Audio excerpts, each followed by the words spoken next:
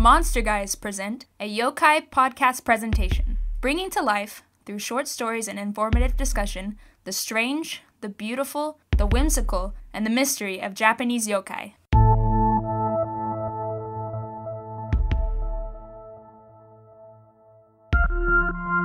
Now please enjoy a story about the Kuchisake Onna, in a story titled Candy-Coated Ghost Stories, written by C. Michael McGannon, narrated by D.C. McGannon, presented by the Monster Guys.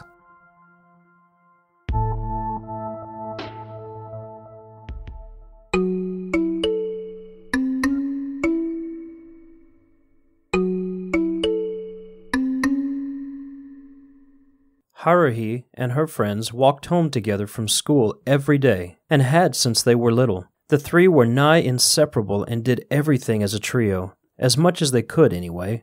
Walking home, taking lunches, studying, you name it. Slumber parties were had often, and ghost stories were a regular pastime thanks to Tomome, the tomboy of the group. "And then he opened the fridge," whispered Kichiko, "but instead of groceries, he only found empty containers and plates." "Dummy," Tomome laughed at Kichiko. "All of the food disappearing is not that scary." "A ghost eating all of your food is very scary." Kichiko crossed her arms, trying to appear more intimidating than she actually was. It didn't work. Tomome leaned in, and Haruhi and Kichiko both set forward a little. "You know what's really scary? She's back." "Nice try." Kichiko narrowed her eyes. "I'm not going to fall for your bait and ask." "Who's back?" asked Haruhi. "Haruhi," cried Kichiko, exasperated. "Don't encourage her." Tomome continued, the question asked. "The woman with the ghastly smile. The one who died thousands of years ago when her husband murdered her out of jealousy and rage. The Kuchisake Onna." Haruhi and Kichiko both sat back, sharing a bemused glance. Of all the urban legends to bring up. "Really? The Kuchisake Onna? The one that goes around asking everyone if she's pretty? And then cutting them up either way they answer," added Haruhi. "Everyone has heard about her," Kichiko continued. "You might as well tell us about Hanako-san." Tomome's eyes clouded over. "The difference is, she's real." "They're all real," Kichiko said with a laugh. "That's what makes them scary." "I'm serious. Back in the 70s, there was a woman who chased children around, terrorizing them until she was hit by a car. When they looked at her body, her face was split by a slit-mouthed smile. It's real. Look it up if you don't believe me."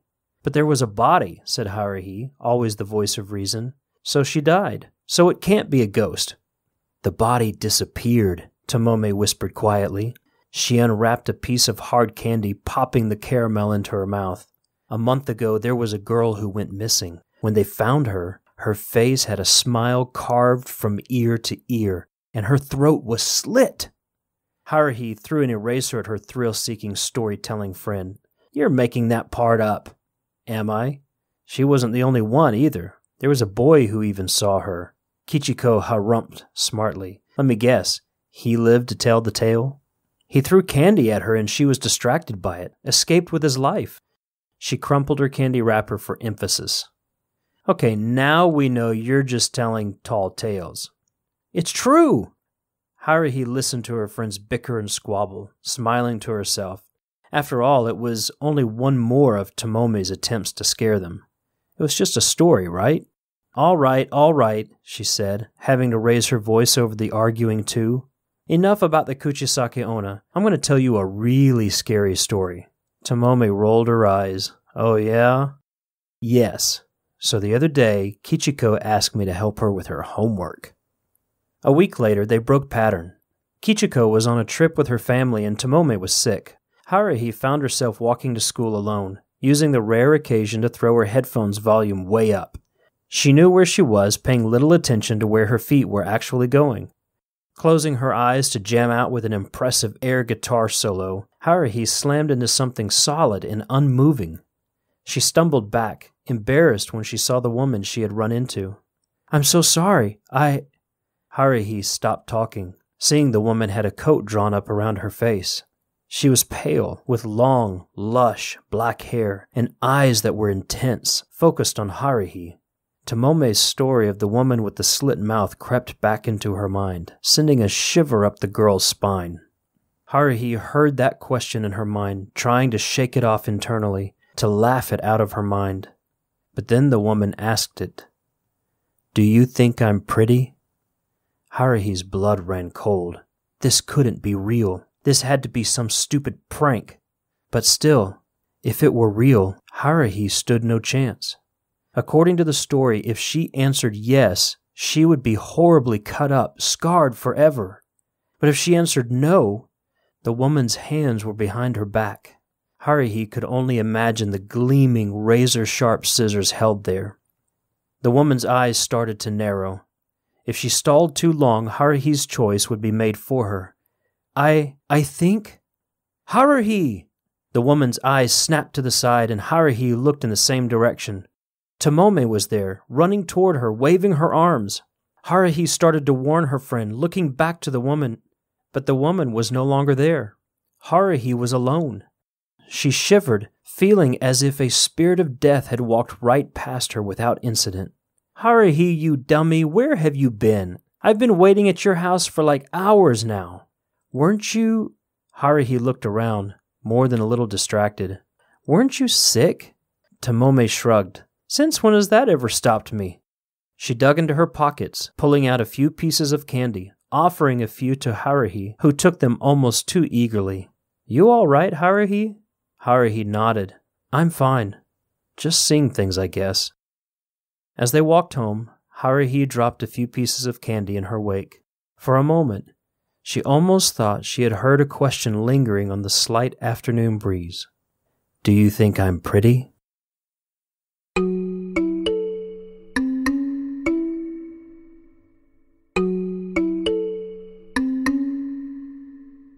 Listeners of our Yokai podcast should remember from our earlier days another story about the slit-mouthed woman, or the Kuchisake Onna. Yeah, you say our earlier days.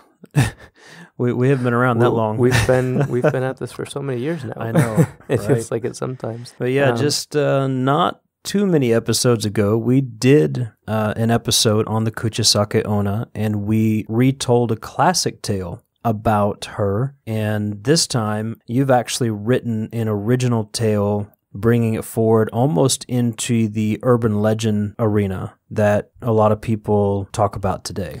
Well, definitely, because that's exactly what she's become. I mean, it's, she's still part of the folklore, the mythology, and the culture, but she has lived on and joined the ranks of those urban legends like the toilet ghost, Hanako-san, and some of the other things that kind of get spread around the school hallways and around street corners these days. Yeah, and in the story, you've actually, through the three girls talking, referenced some of the newspaper articles and TV reports that were popular in the 70s about the Kuchisake Onna appearing in person in Japan. Yes. It's interesting because there have actually been sightings of her, if you will. In the 70s, there was a woman who chased children around, and she did wear a mask, and she was hit by a car. In the coroner's report, this is an actual documented thing, she did have that split mouth, that carved smile into her face. There are sightings past that as early as the 2000s, but those have been confirmed to be